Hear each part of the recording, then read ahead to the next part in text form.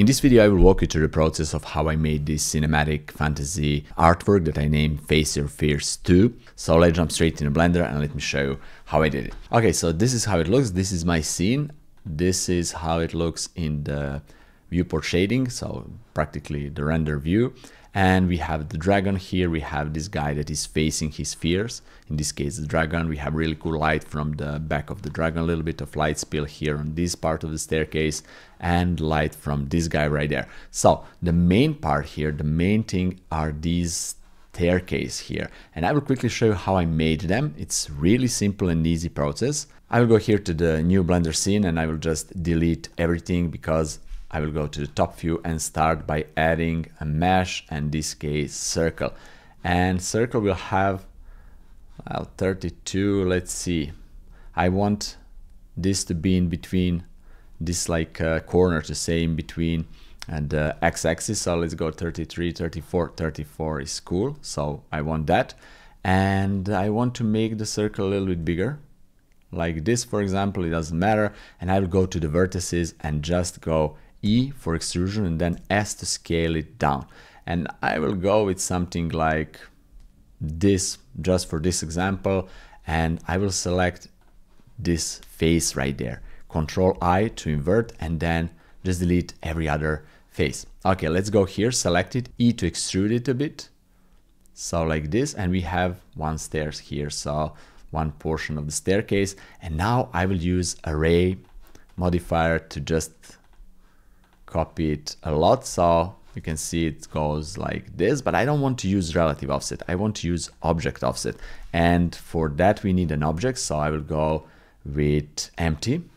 Okay, and here when I select this, I will go object offset and select my empty. So this is how it looks currently. It's not that good. Let me quickly turn on the cavity so we can better see what we are doing here. And this happens just because we need to go to apply the scale. We made some transformations, made a bigger circle, etc. So just apply the scale and voila, we have it like that. Now we need to go to the empty and either go here to these settings and go with the rotation and go with the location on Z-axis, or you can go to the top view and R and just rotate this. I like to go something like this and then press number 3 to go to the side view, and G and Z and move it down on the Z-axis like that. Maybe G and Z a little bit like that, and R and Z and rotate it until these two lines match each other. Okay, so this is perfect. Now only thing that we need to do here is to select the stairs and go and increase the count. So we can do however we want, as much as we want. You can see really simple and easy to make this staircase. So I will, for this example, go with something like this. It doesn't matter actually. So something like this is cool. Maybe a little bit less just for fun. All right. And now if you can see here, I have this big wall below the staircase, and let me show you how to make this. It's also easy, but there is one really cool trick that you need to apply. So first I will go to this stair and go to the vertex. Okay. Select this vertex and this by holding shift and just press J to join them together to make an edge.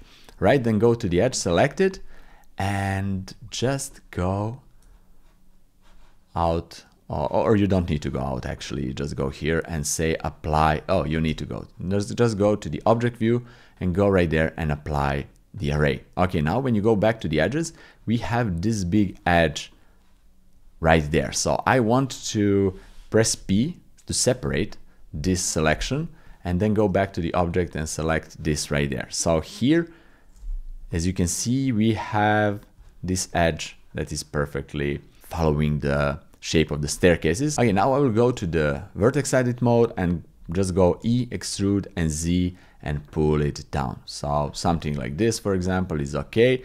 And let's see, if I go back to the object, we have this wall right there. So in order to make this wall right here, I will show you one really simple way, and that's to go to the face edit view, select all the faces and just go E to extrude, S to scale it, and then Shift Z not to scale it on the Z axis. And here we have it something like this, for example, and this is it. Perfect, we have really cool staircase. Alright, now if you look at the original staircases, you can see that there are a lot of damages on them, and I will show you now how I made it. First, there is a way to do it manually, and for that you need to select the staircases, select the face edit view, and for example go and add an edge loop with Ctrl R, put it wherever you want, like this for example, then go to the vertices, select this vertex, Shift Ctrl B to bevel the vertex like that for example, go back to the object view and you have one portion of a damage, and now you need to do it like a lot of times on all around the staircases. This is really time consuming, I don't like that, and for that I have really cool add-on that will do this with just one click, and this is how the add-on is called, OCD, one click damage, and let me show right here. I will leave the link down there in the description if you want to get it. This is version 2.25, current version, and what you need to do is just select the staircases, make damage, and voila, here we have a beautiful damage staircases. Now it's too much and we can play here. For example, I want only 10% of damage, see, and maybe voxel size 0.35, and already we have beautiful result. And now you can tweak everything here, maybe noise scale 1.1, tweak and make this however you want. So this is it. Then for the second staircases, what I did, I just made a copy of this, Shift D, okay. Let's press number 7, go rotate it a little bit like this, and I made it smaller and I put it there. So these are my second staircases, like you can see right here. So just copy of this. Okay, so this is really simple, really easy way to create these kind of staircases, and you can create any kind of shape and as many spirals as you want. This is it. Right, now let's go back to the original file. The pillars are really simple, just a cylinder with a few extrusions of these faces right there, and this is just a simple cube with the extrusion of these 4 faces around, and this is nothing special. Right, so we have another thing. Let's just hide this. We have a dragon here. The dragon is a model that I purchased from turbosquid.com, and it's a really cool model. I really like it. You can rig it. Actually, it comes rigged, so you can just move it however you want. And also this guy right here is a Viking that I got from cgtrader.com, and it's really cool. Also it comes rigged and you can position it however you want. So basically this is it. Everything else here, these things right there, these are free models that I got from, let me show you really quickly here, from polyheaven.com, and this is the mountainside, this one, and I also got these rocks right there, few of these rocks, also these rocks that I put, see, right there, and populate all over the screen. So we have rock here, rock here, rock here, this, I don't know, a lot of these small rocks right there. Also this inside part of like damage part here, let's switch back to render view just to better see what is this. This thing right there, this is just a simple Boolean operation, and let me show you how you can do it. I just use one of the rocks, so I will just use this one, make it a little bit bigger, move it and intersect with this, for example, like that, maybe a little bit bigger. And in the preferences, you just need to enable Bool tool. So Bool tool, just enable it, it comes with the Blender default, and you just need to select the rock, select with the Shift staircases and press Ctrl-, and this is it. You can see we already have this really cool damage. So this is how I did it. And also these mountains right there is just for blocking the light, and if you go to the camera view just to make the back portion of the scene complete. So this is it. Okay, now the most important thing here are the lights, because lights are shaping the scene and adding the mood to the scene. Depends how you set up your lights, how you position them, etc. So let me walk you through the process how I set up my lighting conditions here.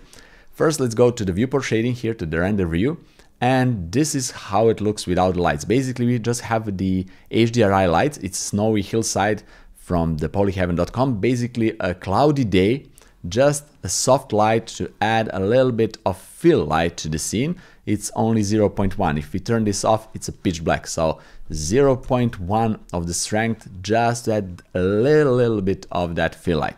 Then the second light is the main light here to the scene, is this area light, the big light that is casting light to light actually the dragon and this part of the staircases. And if you look at here, let me show really quickly, this is the this big light. And these mountains here, these parts are positioned like that to block the light, to not relight everything else. And also one cool trick about this light is that I add a gobo. So here, the gobo, if I turn it off, it will be all around. So the gobo is really cool way to just direct the light a little bit and add a little bit of the shadow, like the light is going through the vegetation right here. You have different gobos. In Blender, it's by default here. And also the spread, I just restricted to 15%. The default is 180% and it's like this. So I want really nice 15% beamed light to the dragon, and this is how it looks. Okay, the other area light here that I add is just a small light that is lighting this part of the staircases, because I want the viewer attentions to also be here on this part right there, because later I will add some skeleton here. And this is how it looks. This is really small light right there, as you can see. Okay, and also it has different gobo. It has a window gobo, so you can change here between acoustics, vegetation, and windows. And also the spread is on 20%. And we have another light all the way down. It's a point light on the Viking. This will be the light from the torch. Currently there is no fire, but I will add it later. And the fire will obviously light up this part right there. And now if you look at the scene, it doesn't look that much. It's cool, but it's not there yet. We are missing one more important thing, and that's the fog, or how to say, the atmosphere right there. So for that, I just use a cube. It's right there. I just use a big cube, this one, that I make it so big so everything else is fit inside the cube. And I add material that is actually principal volume shader. I deleted the principal BSDF shader that comes default here with the new material, and just add this one with the density 0.01 and anisotrophy with 0.554. So this doesn't matter to be exactly, but the point with the anisotrophy is that the 0 here means that the fog or the atmosphere is distributed equally all over the scene. If you go more towards the 1, it will be more dense at the light source. So if you go to -1, it will be denser away from the light source, if I can say like that. So I like to be something around 0.5 something, like I did right there, 0.554. And this is how it looks. So before adding the fog and after adding this volume effect. So this is really drastic difference. And this is the main photo. Now everything else that I did and that you see here on the screen as a final result is the post-processing that I did in Photoshop. And I have a full tutorial on that. You can watch it on the link right there. It's on my second channel where I'm teaching people how to create amazing photo manipulations. See you there. Bye bye.